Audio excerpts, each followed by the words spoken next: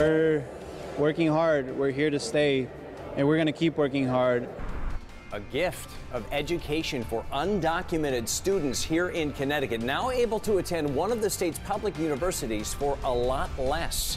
It is part of a new scholarship program announced by the governor today. Glad you're here, everybody. I'm Darren Kramer. And I'm Ann Craig. A large charity now singling out one of our public universities. They're going to pay for hundreds of undocumented students to go to college. Chief Political Correspondent Mark Davis joins us live tonight with more. Mark. Hi, Ann and Darren. Good evening, everyone from the Hartford Newsroom. Yeah, this scholarship program will not cost the state 1 cent. And the campus where these students will be going has plenty of room for more enrollment, so these students will not displace any legal residents. 22-year-old Robert Diaz of New London will be one of the 1,200 students graduating next week from Eastern Connecticut State University. Robert and his parents came here from Santo Domingo a decade ago. They are all undocumented. A good student, he worked for part of his tuition as a residence assistant and got tuition assistance where he could. He's planning to go to grad school and enter the field of environmental sciences.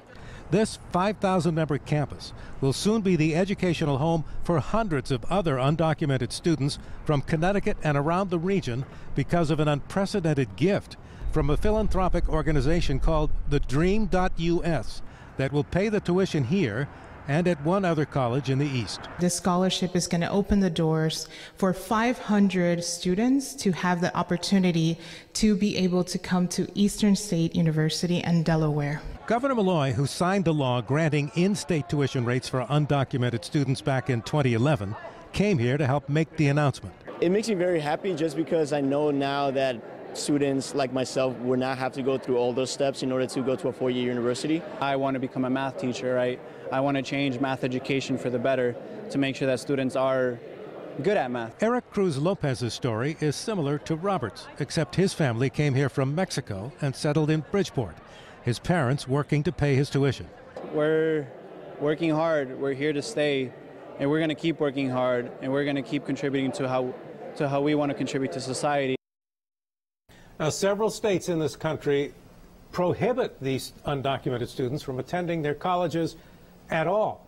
That's why this philanthropic organization is going to open these scholarships to people from other states. Some states require, as you know, we do not here in Connecticut as of 2011, require them to pay out-of-state tuition. And just to make this clear, it's not totally free, but it pays a huge chunk of it. Live from the Hartford Newsroom, Mark Davis, News 8.